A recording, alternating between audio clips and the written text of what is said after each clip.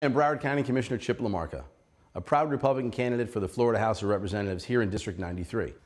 Over the past 8 years, I've had the benefit of working directly with the film and television industry through our Convention and Visitors Bureau and our film and TV here in Broward County.